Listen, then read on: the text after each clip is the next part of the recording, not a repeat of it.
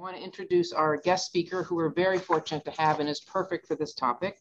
Dr. Londa Schiebinger is the John L. Hines Professor of History of Science, at Stanford, and Director of Gendered Innovations in Science, Health and Medicine, Engineering, and the Environment. She's an international expert on sex and gender in science.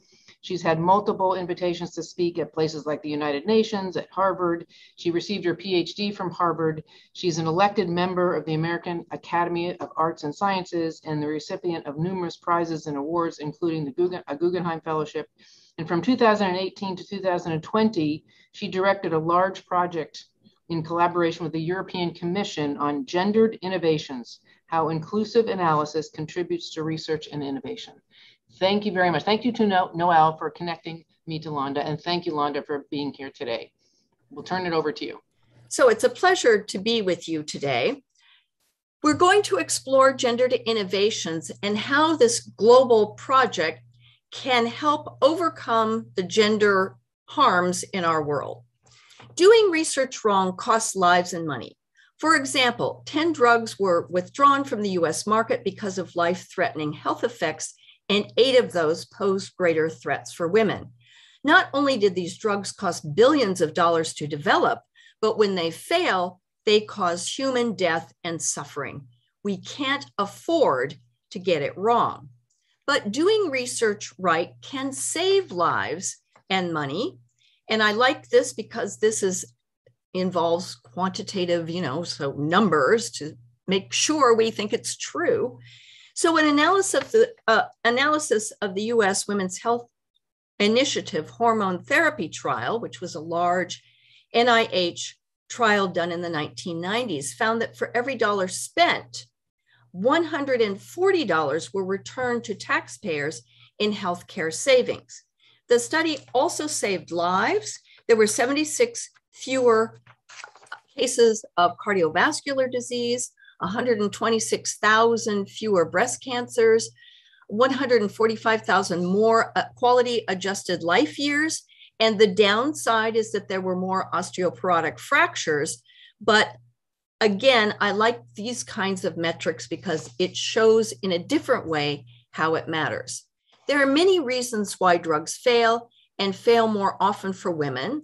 And one reason is that most research is still done in males, whether humans, animals, or cells and tissues. So this study was done in 2011 by some of our colleagues at Berkeley, but it's just, I have this nice graphic. The data really hasn't changed as much as we would hope. So this was done in 2011. The blue here shows that males are used more than females in all areas except for reproduction and immunology. But what I'm interested in is the gray part, and that's where the sex of the animal is not recorded. This is research money wasted. You might as well throw it out the window. So a similar study was done by colleagues at Mayo Clinic on cells and tissues also in 2011. And look at the gray area. The sex of the cell is almost never recorded. And again, this is research money wasted. So now I want to go to some examples of how sex and gender analysis enhances the quality of biomedicine. And my first example comes from cells and tissues. So we know that stem cell research is important. And why might the sex of the cell be relevant?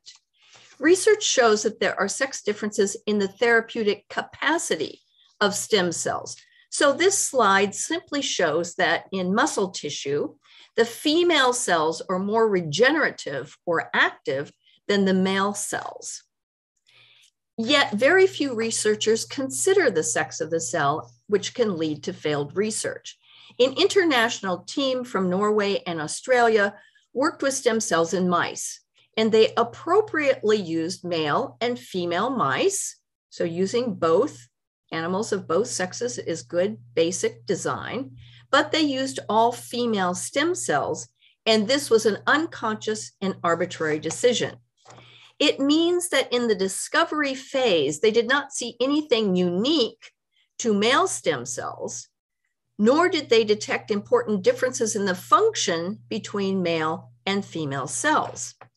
The result of not considering the sex of the stem cell was that their male mice died, and they didn't know why. They thought maybe a postdoc made a mistake. When in doubt, blame the postdoc. But eventually, through a gendered innovations workshop in Norway, the team realized that they should also consider the sex of the stem cell. And they found that important for their project was matching donor and recipient.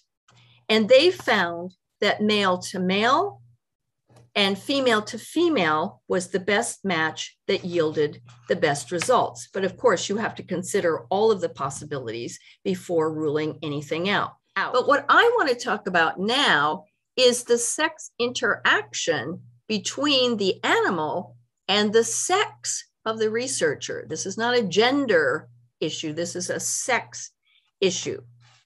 An important study by Sorg et al. Discusses the impact of experimenter sex. The example focuses on pain research.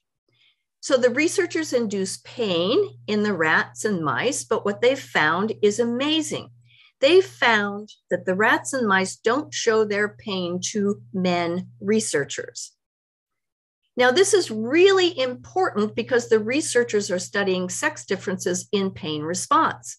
So the animals don't show their pain when a man is in the room as compared to an empty room, but they do show their pain when a woman is in the room. So female sex. So then they found this was really interesting and important. This came out of Jeff Mogel's lab in Canada.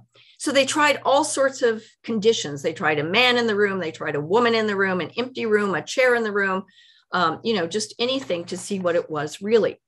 So the researchers identified this as the male observer effect. What's going on? It's not how the researchers act or how they handle the animals. Sometimes that's an issue, but what is it? The animals smell the men. They smell male pheromones. And according to Jeff Mogel, whose lab this came out of, this phenomenon throws into question all prior research or results from pain research. So a very important interaction here.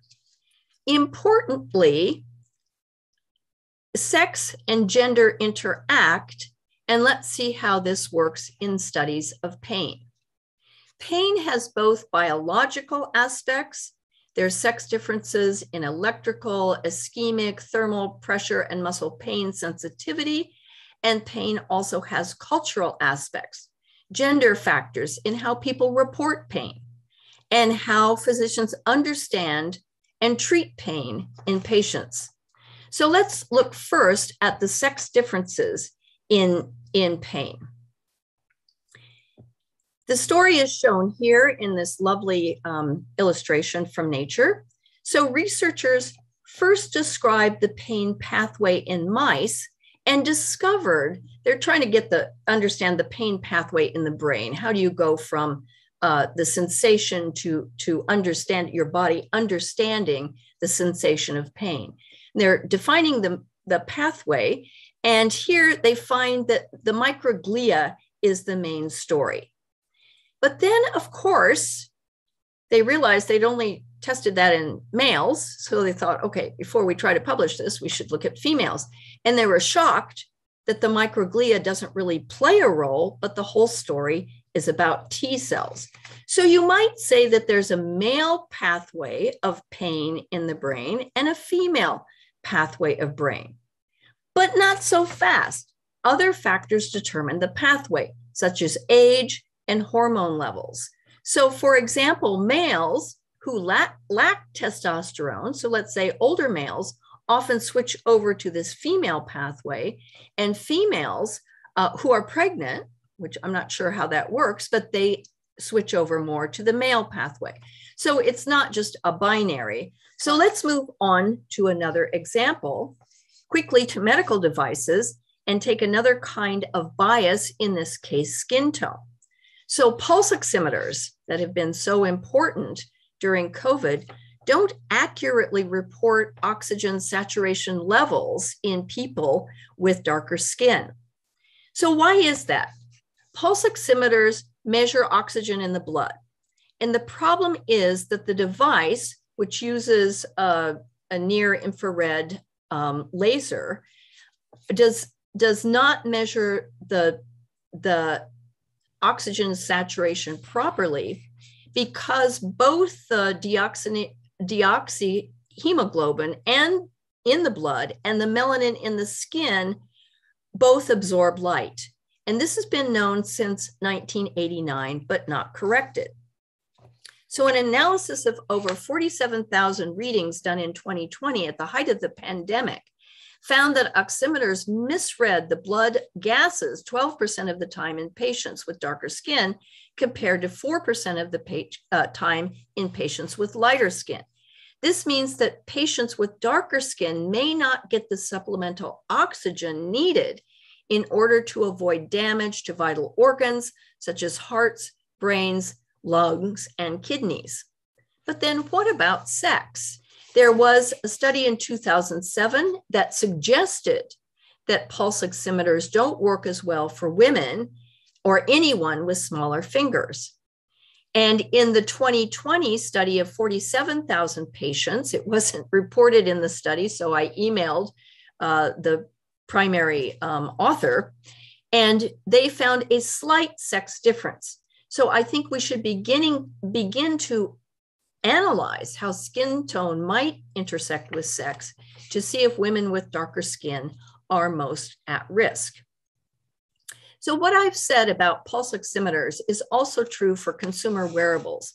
Again, these devices won't work well for users with darker skin. So this is the Apple Watch, the Fitbit, and other wearables collect a wealth of health-related information, including oxygen levels, sleep, heart rate, arrhythmias. And this is data that I know at Stanford we're using a lot in health research, because they like to use large populations and then see how these kind of basic data relate to health outcomes. So I know that, so the problem with these devices that use infrared, green, or infrared, red, or green light signaling is that these signals interact with the skin pigmentation, and the accuracy may vary with skin tone. So it means that this basic data collection will be flawed.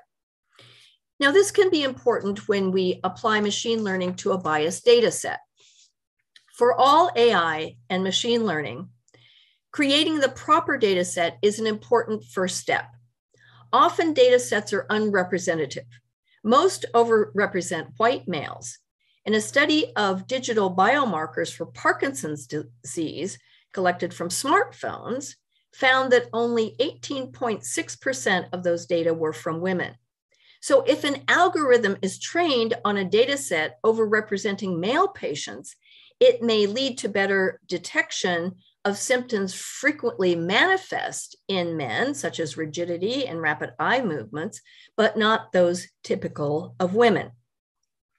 So I could give many examples. We have 40 case studies on our website. Designing sex and gender analysis into research is one crucial component contributing to world-class science and technologies.